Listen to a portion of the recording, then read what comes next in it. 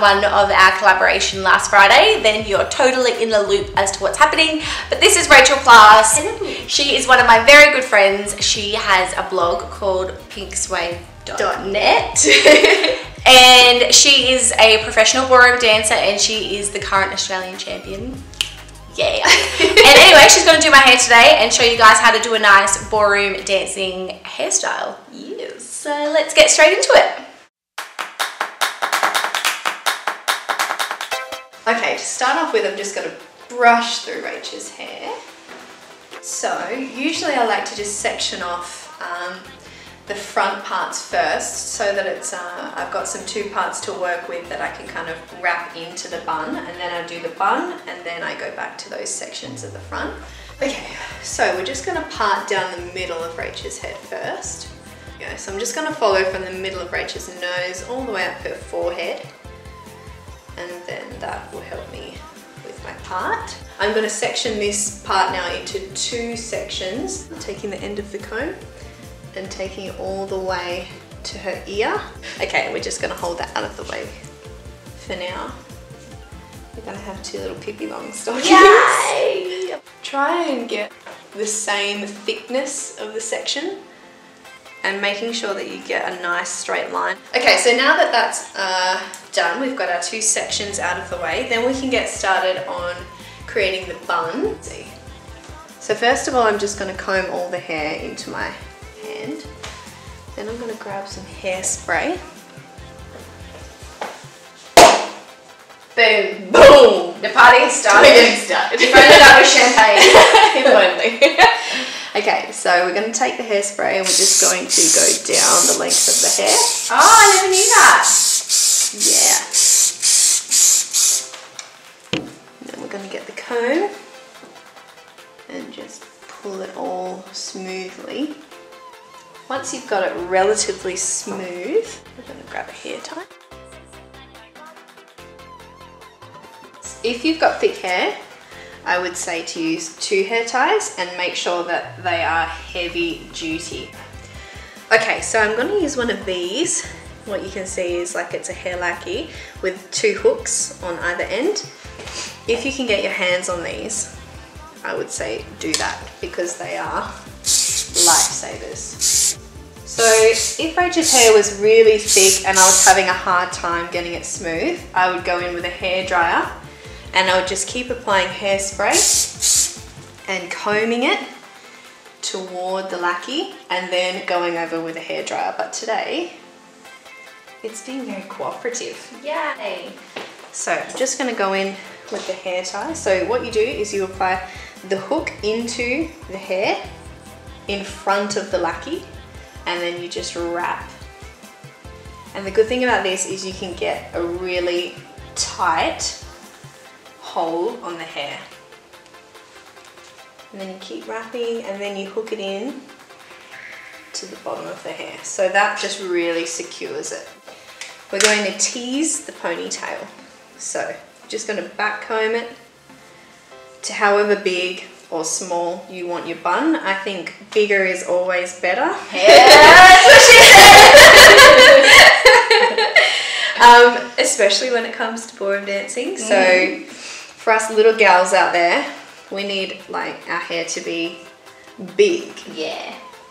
So I'm just going to tease it up as much as I can, and then just pop a little bit of spray and then go back and tease a little bit more underneath. And what the spray does is just holds that tease when you apply hairnet on top, because a lot of the time if you just tease it and then put the hairnet on, then the hair just starts to kind of collapse in the net.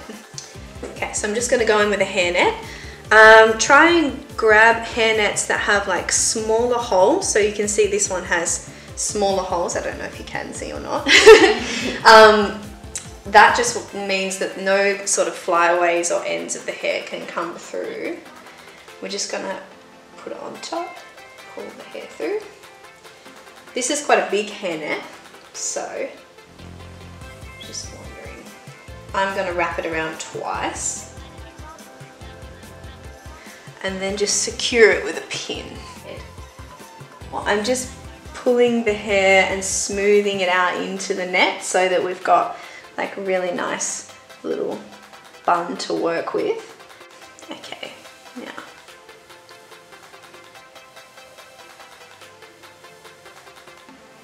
now to just play around with the shape and decide how you want the shape to be. So you can push it up, and this creates like quite a low sort of bun, so it goes quite low onto the nape of the neck, like so. Not doing a very good job of showing that, like so. Okay, so you rotate this so I can show. So what I'm doing with Rachel's hair is I'm just looping it under, and then I'm pulling the little tail end here over the top, and I'm just going to pin it like so. So you can kind of see there. It's like a little scroll. I love scrolls. Scrolls. Vegemite scrolls. So these pins are open at the bottom. I think they're called hair pins. Yeah, I think they're hair pins. And I'm just taking them and I'm just going to loosely kind of pin them around the shape. Okay, so now I'm just pinning around the other side, and I'm just getting quite low into the nape of Rachel's neck. So with those pins, you want to try and angle them a bit more upwards so they can have something to grip onto. Okay, once you're happy with the shape, give it a spray.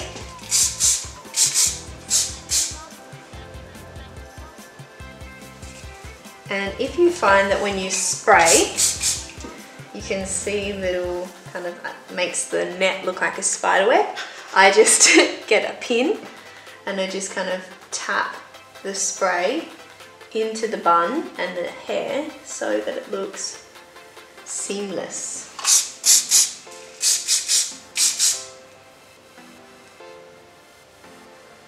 So we want the line of the bun to kind of follow down the sides here of Rachel's hairline all the way down to the nape of her neck. I think today, because Rachel's hair's not too long either, we can just get away with the one section, and that'll just give it a really like elegant sort of look as well. So what we're going to do is we're just going to comb the hair sort of slightly into the position where we want it to go. So I like to do this first without any product in the hair, so that I can have a little look as to how it's going to sit. I want to pull the hair and then have it kind of sitting over the bun like so. So we're combing the hair, we're going to roughly place it into position. Then I'm going to go in with some hairspray, following the line of the hair, and then smoothing with my hand.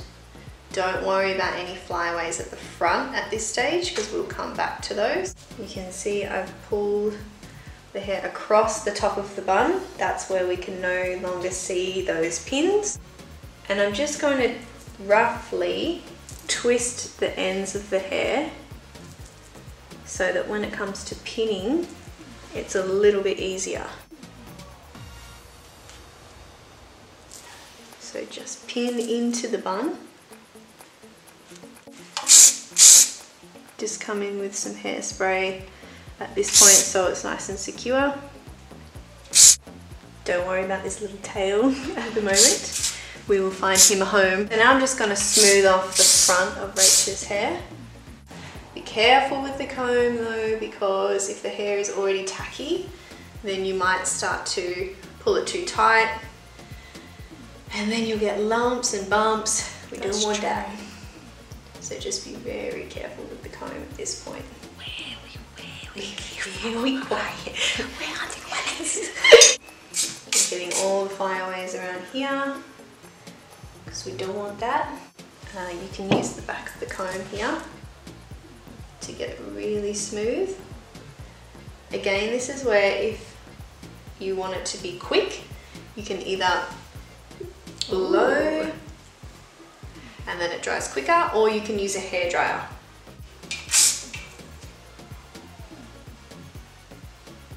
Yeah, so before I tackle this little tail, I'm going to move on to the other side so that I can make both sides even. Okay, we've done our switcheroo. Now we're gonna do the right side. So again, same as the left, I'm just combing the hair first, and then I'm just going to roughly place the hair where I think looks best, and have a check, and then I go in with getting it all sprayed and smooth. So I'm just brushing into position, grabbing some spray, following the hair, and then just roughly smoothing that down with my hand. And then the same as the other side, I'm just twisting the end so that I can pin this way, so they kind of even. You can see we've got the same amount of distance on both sides. We don't want this one to be coming too close to the middle because then they look uneven. We want symmetry. Now that it's pinned in position, we can work on the flyaways. Here I'm just covering this bit with a fair amount of spray so that it's almost glued on top of the other twist so that it's not going to move around. Okay, so now that I've sprayed the back and we're all smooth, we're going to then move to the front or the side and just get rid of these ones here, these guys. See you, bye. So would you ever use hair gel instead of hairspray? Because I don't. I personally don't use gel. I'm in a bit of two minds about hair gel. So I've used it recently, but it changes the colour of my hair so much. So because my hair is quite red, I did use gel just recently. And it looks black. And everyone thought that I dyed my hair black. I got all these messages like, oh, have you dyed your hair black? I love it. I was like, no, it's still red, guys, sorry. And they were like, well, either way. Either way, you're good beautiful. Save, good save.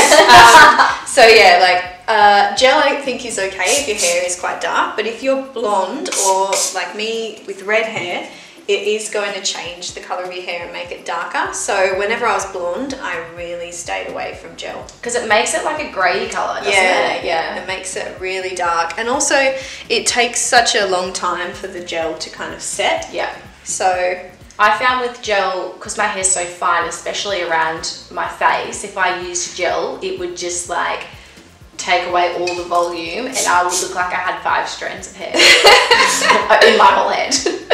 Yoppy.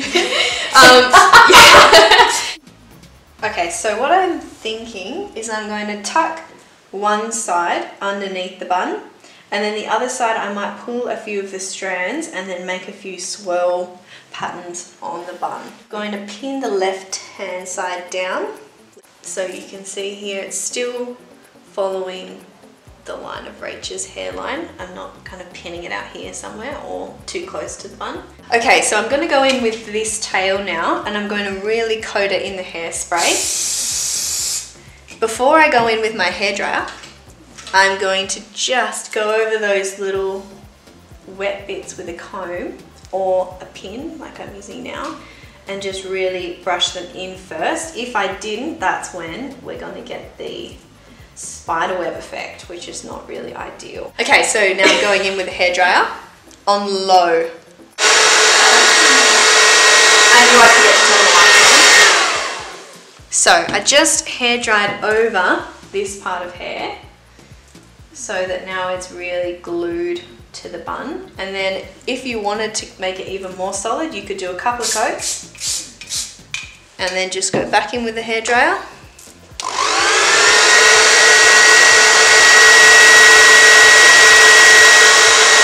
With this little tail, what we're going to do is we're going to curl it into some small swoops, I think, around the bun. And we're going to try and just cover the hairnet, because not that you'll see the hairnet, but it's always nice to kind of cover the bun with smooth hair, I feel.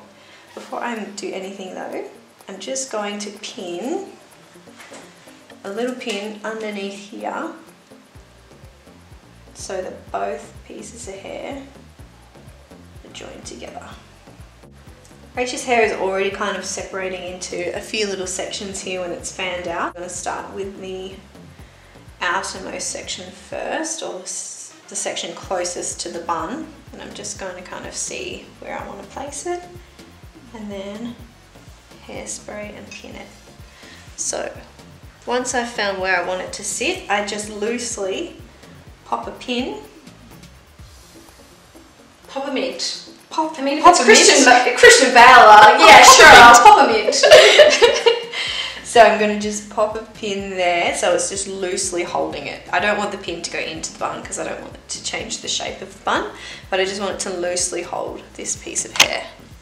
Now I'm going to spray that as the pin's holding it for me, and I'm going to really coat it again in hairspray because I want it to be wet so that I can really smooth it down like so. Once you're happy with the shape, use the hairdryer. I want to then pin the tail of this part into the swoop up there, so now it's hiding under this section of hair. Then we can remove this guy. Okay, now let's move on to the next part. So I'm just going to spray this now with a lot of spray. It all becomes one section. Now, this is where you want to go in with some more pins and make sure that it's really sturdy now that it's dry, because when it's wet, it's easy for it to just kind of move around and not hold. But once it's dry, you've got like, it's almost like your hair is plastic, basically. And that's what we like. That's what we want. We want Barbies. So we want it to be like really, really stiff so that when I put the pins in, it's going to stay there. Now it's just time to go through all of the little flyaways and hairspray and hair dry them down.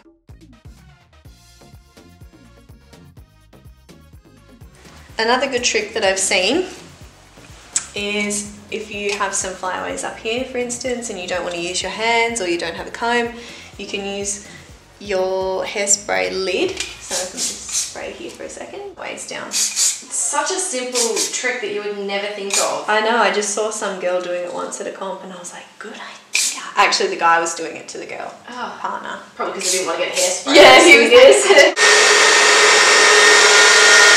So that is the end of Rachel's tutorial. She did such a good job. I absolutely love it. It feels super secure. Thank you so much for being on my channel and doing my hair. I hope you guys enjoyed it, and don't forget to check out Rachel's blog. She is going to have a post that's linked with this hairstyle and ballroom dancing hairstyles in general. A few tips and tricks, you know. Yeah. Thank you so much for watching, and we'll see you next time. Bye! Okay, you're not going to hear anything now.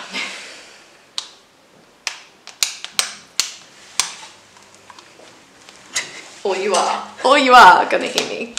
Oh, our lights haven't been on the whole time. Oh, shit! I'm sorry, that one. I'm just like burning your neck off, sorry. Burn, baby, burn. After I've burnt Rachel, I'm just going to take the tail end of the comb and give it a good spray. Going to take the tail end of the comb and give it a good dry. I didn't even notice that. Now we need to just sort out these little handlebars. That